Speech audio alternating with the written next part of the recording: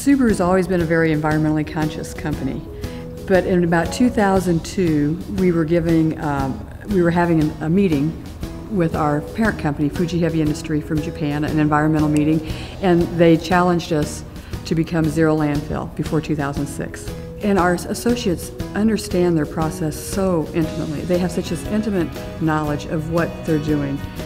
So we went to them and we asked them, okay, in your process, what would you do to reduce some of this waste?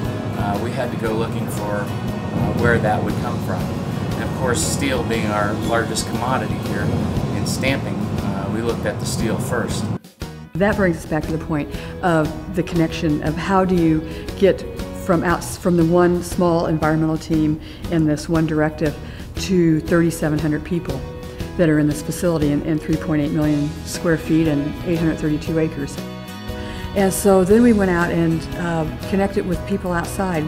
We use Heritage Interactive Services, a company that helps us find recyclers for all this material.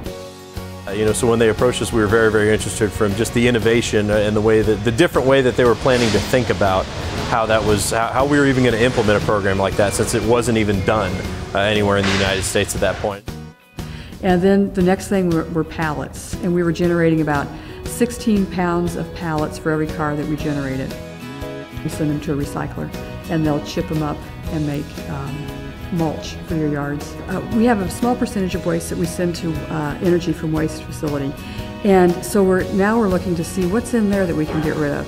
And so we looked at it and we think, well, a lot of that is our paper towels from the restrooms and our cafeteria waste, our lunch waste, things like that. And we thought, well, we could compost this.